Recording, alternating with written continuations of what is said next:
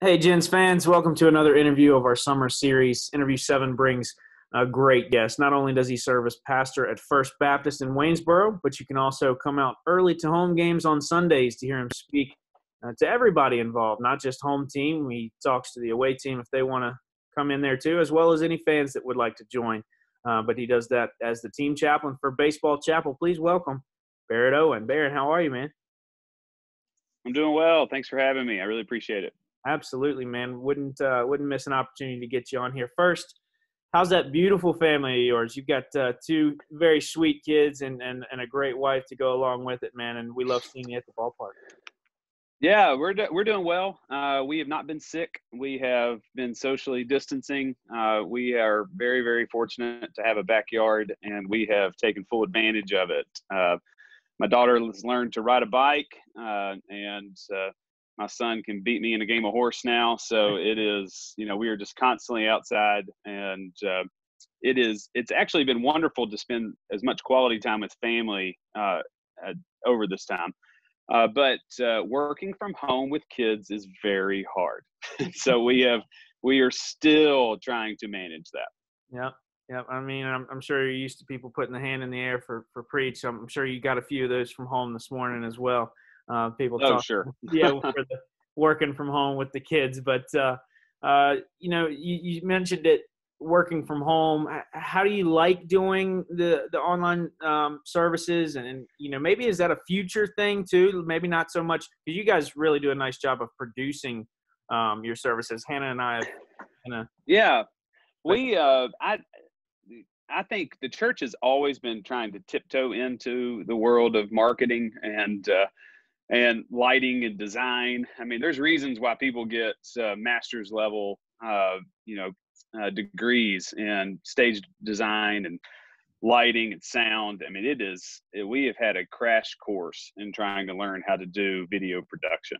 It is not for the faint of heart. But the church has been kind of thrust in. We've been doing this dance, not just First Baptist. I'm talking about just kind of the global church of how do we incorporate technology? Is it good? Is it bad?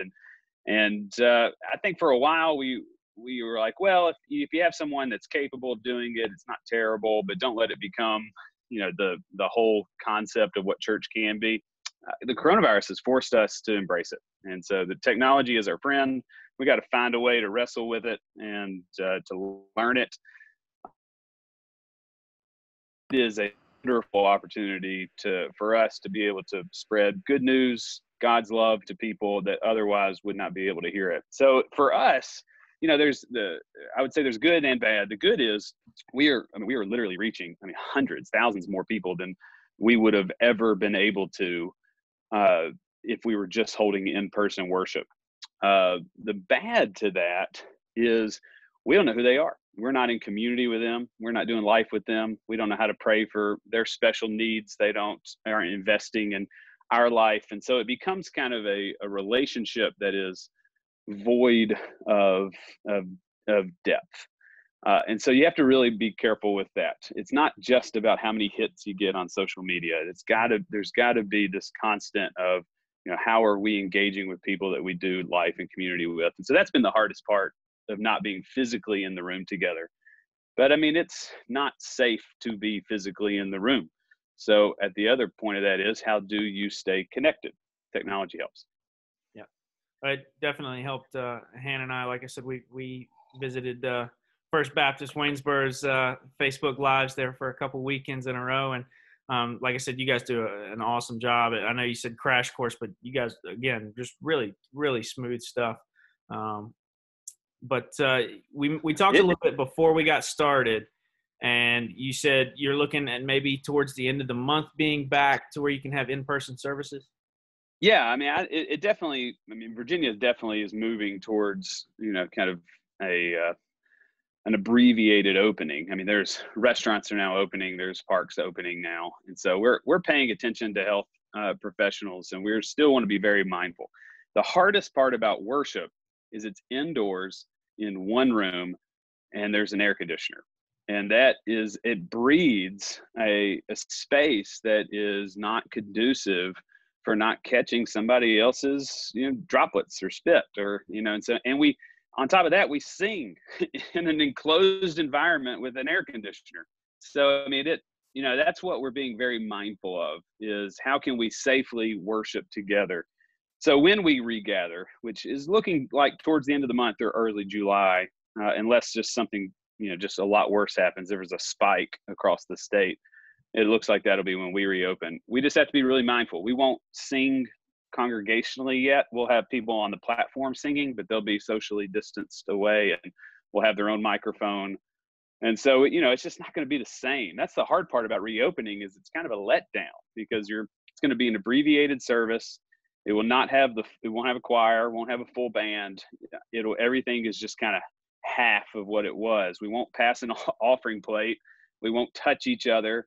You have to enter in one area, exit another. You can't sit around anybody. We're roping off pews. I mean, it is, what family wants to bring their 3 kids and tell them their kids have to remain wearing masks. They can't talk to their friends. They can't touch anything. Yeah. And they have to stay on the same pew for 45 minutes. I don't see why families would come yet. Yeah. It's just really hard. Yeah. And so that, we would just have to negotiate all of that. So not only do you have a connection with the team as being the team chaplain, but you also played college ball yourself. Now, where did you go to school? I was at Belmont University in Nashville, Tennessee. And I was there from 03 to 07. Nice. And what did you study while there? Were you wanting to become a pastor at that time too? Yeah, I had felt called to ministry in high school, and so Belmont is a liberal arts college, but has a tradition in Christian theology, and they've got a great religion department, and it was a kind of a win-win for me that I could play at that level. At the time, we were in the Atlantic Sun Conference, and I could play at that level in baseball and study religion. And so I think technically my title was a Christian leadership major with a biblical studies minor. But it's just it's a religion degree. There you go. Okay. So that's a good deal. And then, so how did you become team chaplain? I am in Rotary here in Waynesboro and Tyler was at the time, I assume he's still in Rotary, but it was coming weekly, and we were just sitting next to each other, and we were hanging out, and I think it was the beginning of the summer, but right before the summer started in 2017, we were sitting next to each other. We were eating lunch together weekly, and I just said, "Hey, y'all have any interest in someone that could just be present for the players that wanted to pray with them, or if something happens?" And he jumped at it. I mean, it was just a casual conversation, and that's how it started.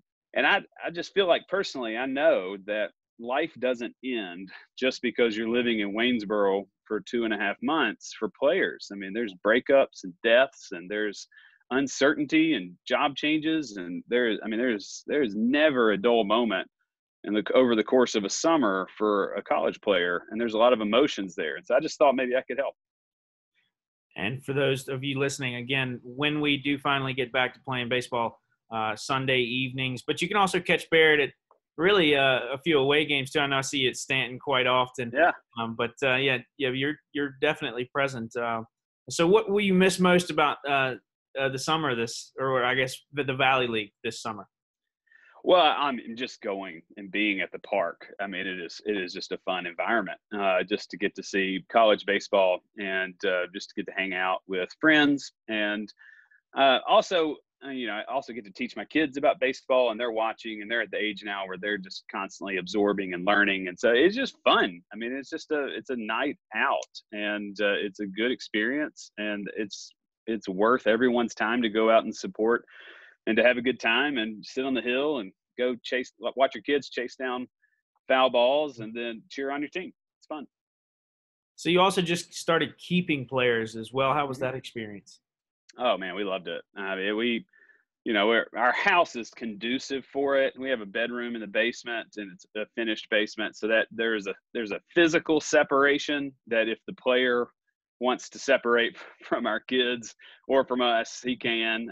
But then also, it just had it. It was just we were very fortunate because, I mean, we had 2 guys last summer at different times, and the first one got hurt and left, and then we had another one come in and take his place, and both of them just I mean, highly mature for their age, very they respected our, kind of family rules and our way of life, and they didn't get in the way. They jumped in, and it was, I mean, we loved it. I mean, it was just kind of a no-brainer for us. Our life was just kind of conducive to be able to support the organization in that way and to help a college student. And I've been there. I know what it was like. And my brother was a professional baseball player when he was in college. He did stuff like this, and it it can make or break a summer if you've got someone that is just creating a safe space for you to as a player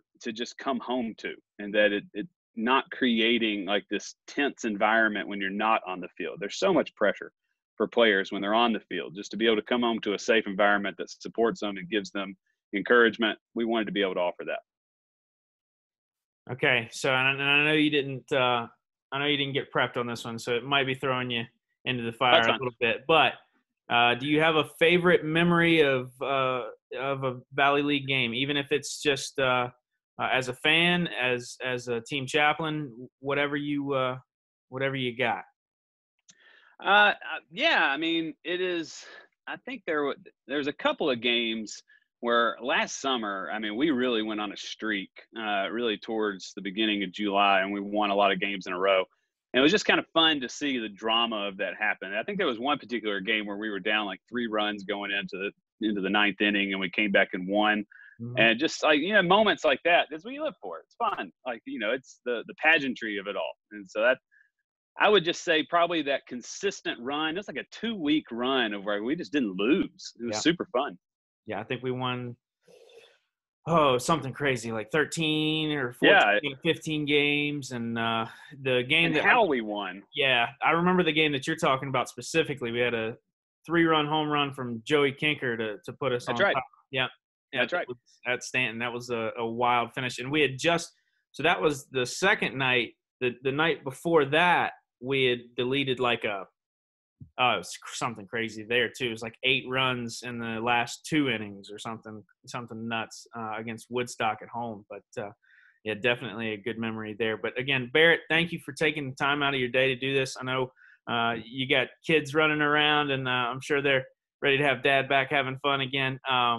But a huge thank you, not only for taking the time out of your day, but for all that you do for us at the Waynesboro Generals. Oh, you're absolutely welcome. I would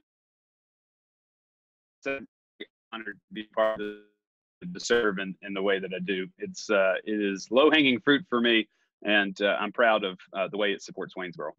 Awesome, Barrett. Well, thanks again, man. All right, man. Have a good day. You too.